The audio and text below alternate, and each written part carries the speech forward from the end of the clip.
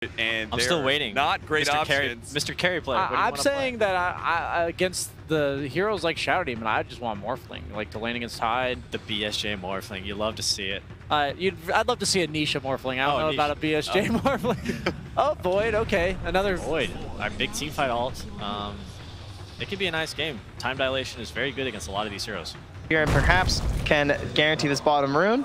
Will he even get it, though, is the question. And the coin says no. There's a high five over the Fisher. Team's in good spirits. You'll have to see Sumail gets a DD. I mean, this is a great start for him, definitely. The other hero to talk about is the Tide Hunter facing off against the Faceless Void. Oftentimes people talk about Tide just being a really good matchup against any melee hero. Is this going to be a tough lane for Nisha, do you think? I think with the Crystal Maiden, she's not the best support right in these situations. In fact, Puppy's even getting ran at right now with that gush early on, the telekinesis, and looking for a first blood here. One more punch. Oh, and Crit going to pick it up. The creeps, because he knows that he'll be able to come back from afterwards, and just kills them off and shuts down the Enigma's laning potential. Good positioning here from YapzOr as the bounty runes are coming. Unfortunately, does he have the time? Yeah, he'll be fine. Yeah. Got the Fisher easy peasy. But is that 3 for 1? Oh, that looks like they're going to be able to pick up more than a few of them, and also getting some more damage again onto Puppy. The captain keeps on getting beat down. 3 kills so far for Crit. Oh, give the guy the nice back. Little spree if he's able to get it, and yes, it is going to be a win. As that is the worst. Almost level 6 now. Yeah. At 5.5 minutes. With his support feeding 3 times. The tactical feed from Puppy comes out. It's genius. Complained the entire time through, definitely. But still, Sven sitting top. The CS afterwards, after clearing through those Eidolons, and the rotation moving in. Fly trying to make sure that YapzOr is not going to be able to be effective with the rotation. Instead, it's mid 1 that might end up going down. Dieball, he's out, doing a good bit of damage. Is it going to be quite enough, though? EMP draining all the mana. Chase4 needs it again. It's going to be enough to save him. Invoker at the last second, Fly trying to make it work, needs another Shadow Poison out, and mid 1 with that Quas is regenerating through it all. Secret salvage. All right, absolute disaster. I'm just saying XP streak. That's all. A bit too far. So having those huge nukes coming from Crit now, you can see the damage being dealt, and it was just that quick reaction and that ward. The ward you talked about in that bottom lane, scouting it all out. That is the most value ward I've seen in a long time, I gotta say. And from an area of the map that doesn't necessarily get that much play, but it feels like EG they've forced it, right? By the way they're controlling the lanes. Looking for the catch. Nisha gonna pop the BKB and just turn to fight. Puppy gonna pop the ultimate as well. Isn't it enough to kill off Sumail? I think the answer is yes. And now looking for Fly. Nisha able to make the move for his team, as they did not anticipate that BKB. And instant smoke too from YapzOr. He says, I've got more here. I don't quite have my Blink Dagger, but I want to force a fight when we're at the advantage. Mid 1 chasing. Oh, mid 1 has a feeling. Crit is going to be the one that's caught, and Arteezy needs to get the heck out of here. If he is not careful, might get killed off afterwards. Tornado gonna find the lift. They're in trouble. Trying to get the time away. Crit's actually living through it. They follow up the follow-up stun, but it's not going to happen. There's a backstab here, but EG, they still like what they see with mid 1 being dead.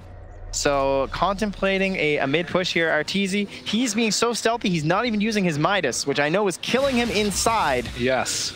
But he waits for that perfect jump. We all go through pain for the victory. He's itching right now. The camp's just right up there. But they're really itching something for good. The jump in as they catch out Zai yet again. Another round. Evil geniuses keep on finding these pickups, and it's the vision.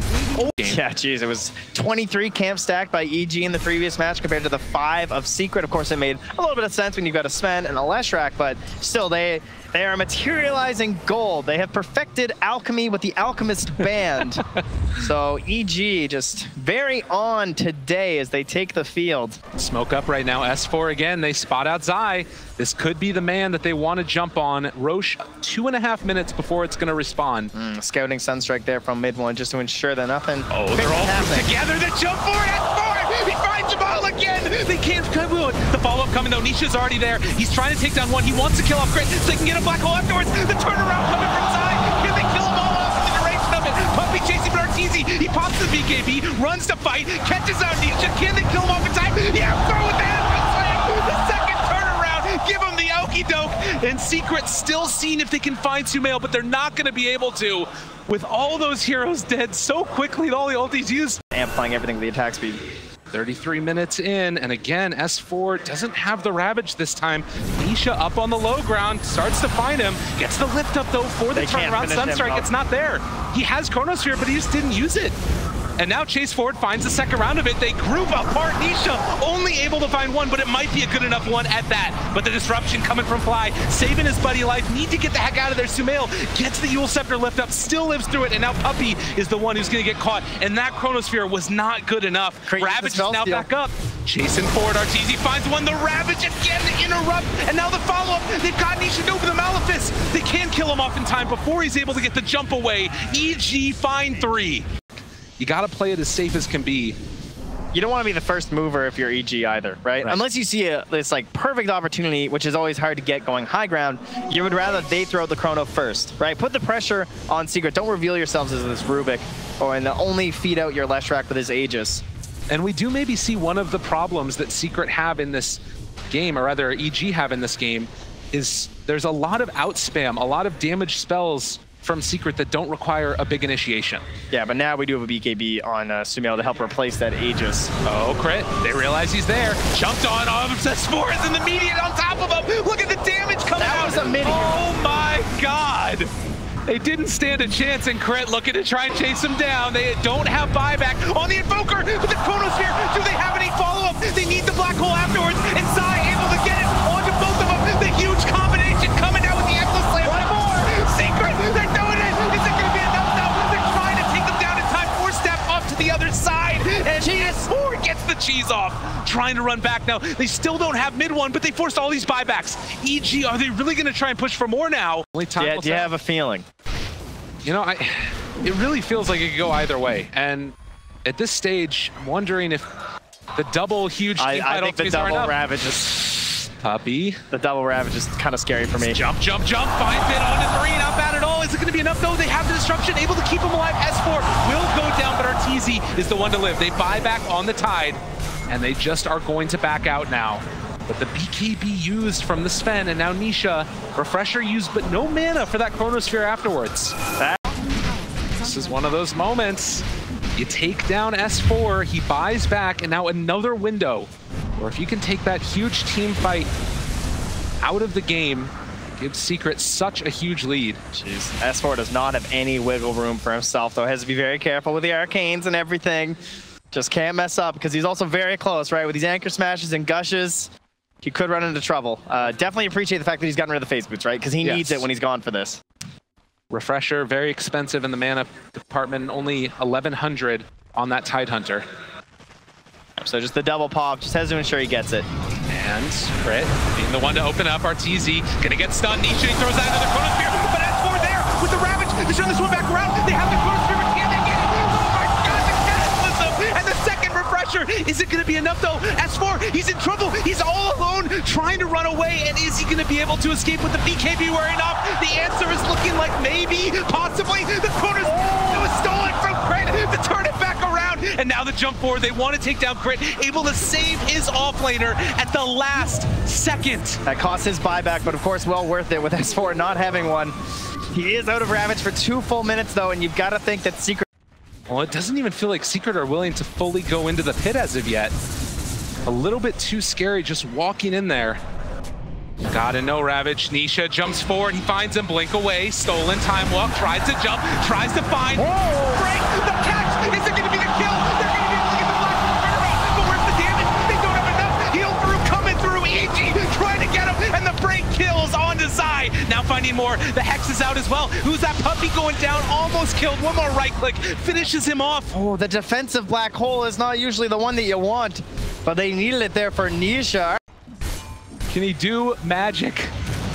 Grand Mages. 60 minutes in now, no Puppey for 60 seconds. EG, in the duration of this game, have been able to take down 2 of the racks, but as of yet have not been able to break for Megas. We also have the Aghanim picked up for Sumail too.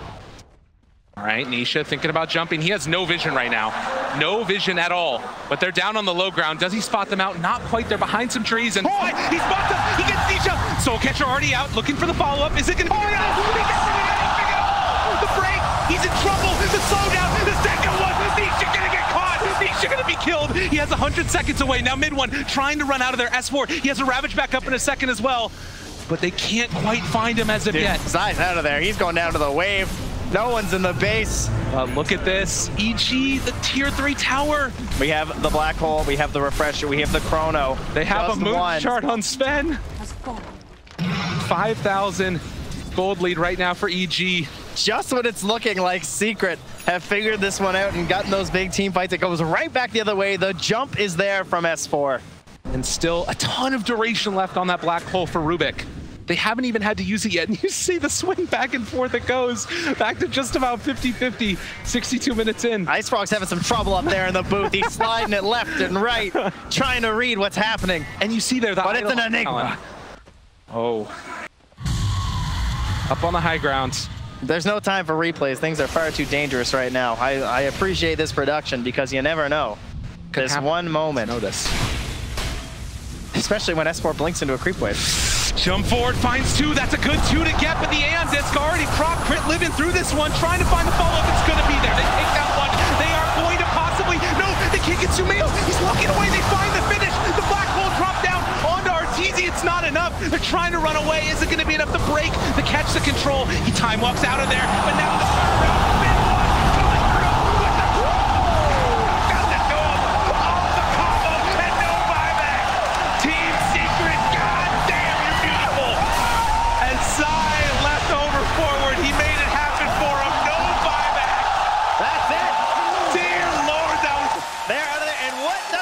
It's a little observer ward there on the river that lets Nisha grab that game-winning chrono.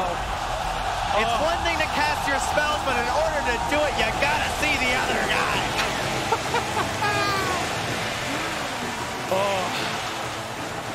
What more can you say after a game like that? Team Secret getting the adoration from the crowd. Shanghai loves these guys. Shanghai loves the big spells, and I don't